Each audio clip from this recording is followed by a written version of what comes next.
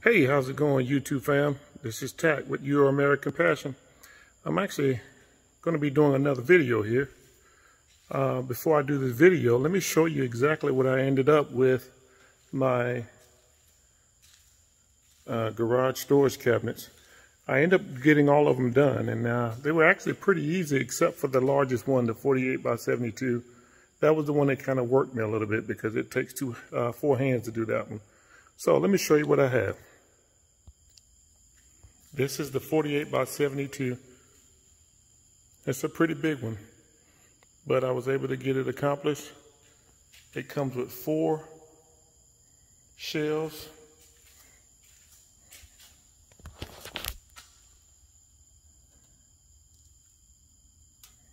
I'm gonna put those in once I actually get it moved, so that way everything will be good to go. But like I said, it's a pretty big setup, as well as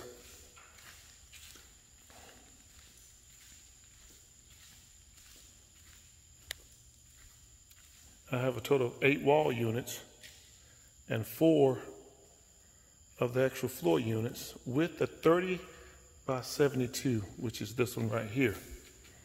It's going to be a pretty nice size workshop, wall workshop. But I enjoy the fact that I was able to receive a really good deal because I opened up a Harbor Freight account. But of course, once you pay for it, you can turn it back around and pay it off, which is what I've done. And the way I have it is,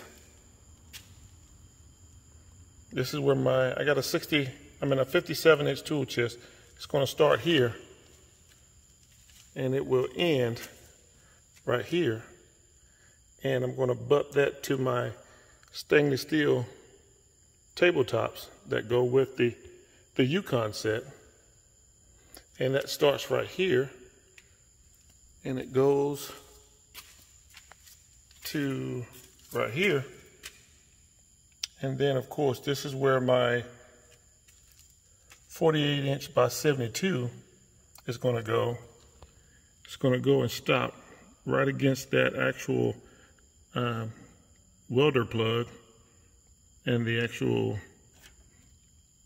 this is the wire for the ceiling fan. And then of course, once I get on the other side, I'm going to make a, let me do it this way. I will make a wooden disc right here. And then my next stainless steel countertops or tabletops are going to start here. And it's going to end roughly about here. And then the 30 by 72 will be in this section here. So I didn't want to use this full video to talk about that, but I was trying to give you a finishing factor of what it's going to be. And of course, I'm going to have a review as well as a look of how it turned out. I have a lot of boxes. It was packed really well. So just to kind of give you an idea of all the stuff that I have.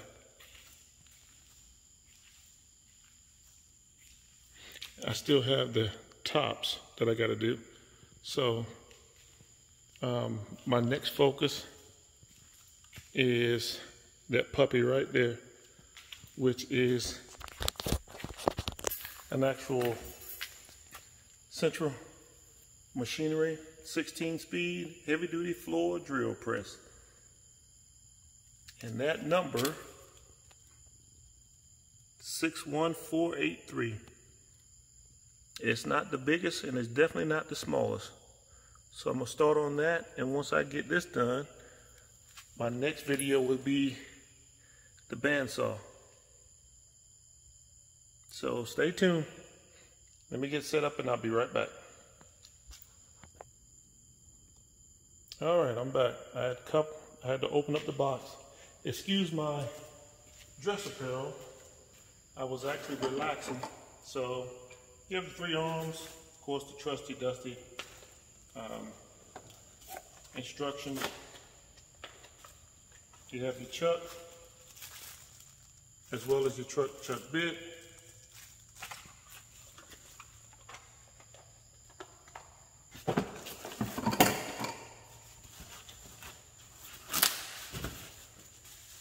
This is your table.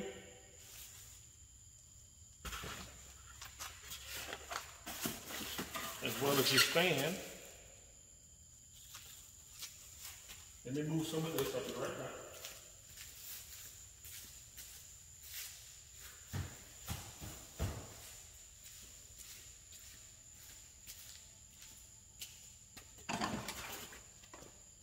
Be right back.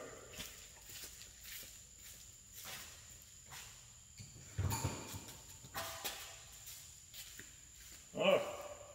So we're going to take and open up some of the styrofoam here. You have the sleeve. You have the pole. The sleeve for the pole that goes down to the actual floor where the actual stand is.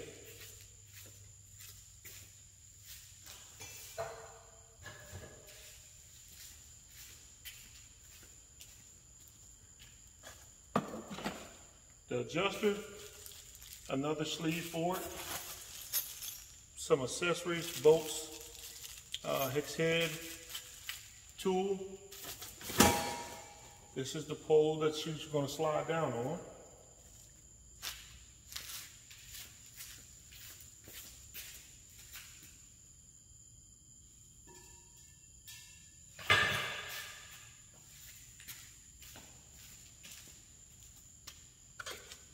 That's what you use to grind to crank it.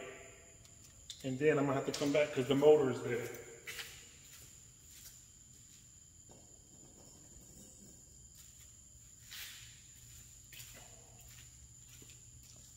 And then of course you have the motor, which is really not that heavy, but it's heavy enough.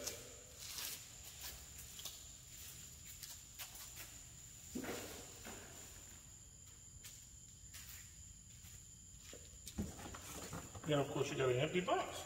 Let me make sure, because sometimes I'm afraid to put some eyeball things.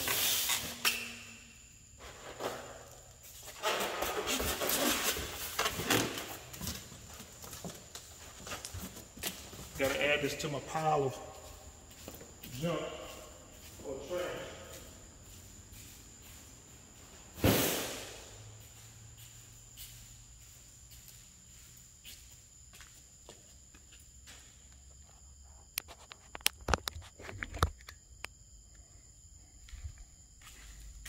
All right, that's the motor.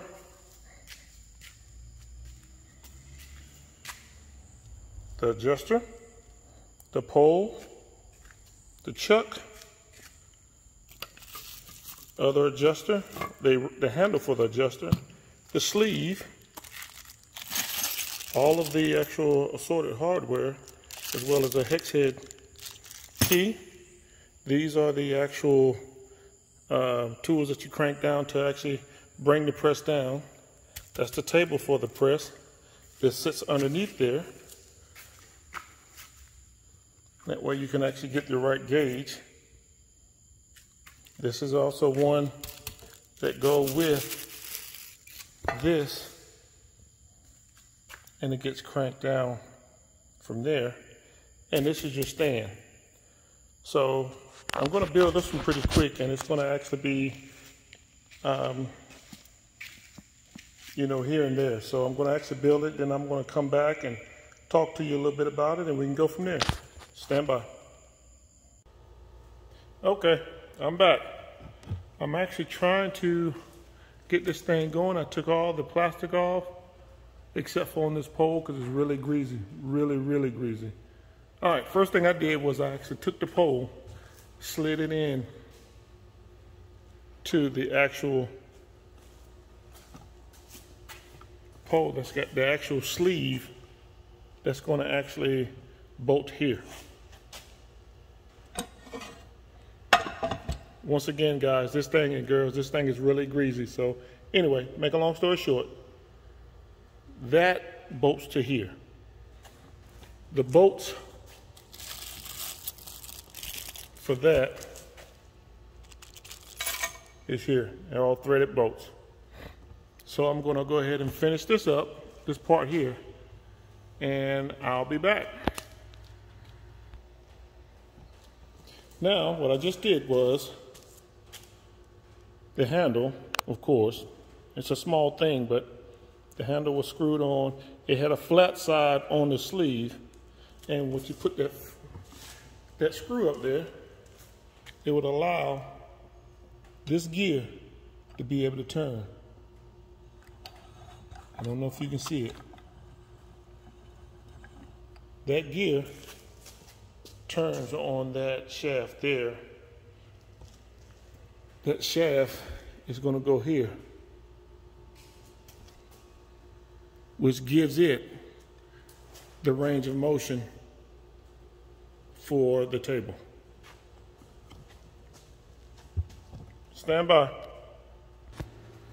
All right, so I got it laid down on the actual ground. I placed down on the ground.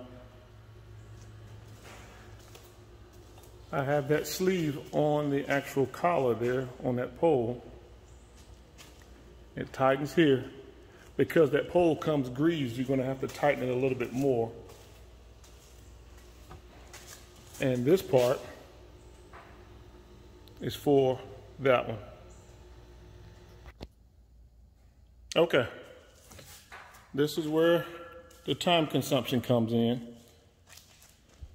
I have the actual rod here. The problem is getting the rod to stay. And once I do that, then the plate goes on. And then of course, the actual levers would go on, and it will go on the actual motor. So stand by. Okay, next thing is I have the rod, the adjustable rod down in the bottom. You wedge it down in the bottom, and then there's an actual ring here that you wedge down with the Allen head. That's the small Allen head. Then of course you have the big Allen head at the bottom. Stand by. All right. Once again, excuse the actual garage because I'm building things and sending videos.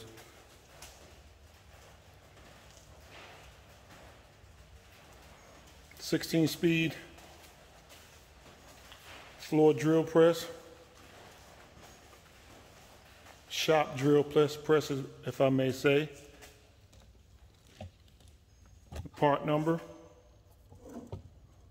61483. 61483. Century Machinery. It's actually pretty heavy. I haven't had a chance to turn it on yet. So I will give you the review on it in a couple of months. You have the actual chuck key, your wedge key, and of course the actual tools that you use to put it together. For the actual screws at the bottom, they're 17 millimeters. Those are the only screws that you're going to need to actually run it. So for the most part, you're good to go on that.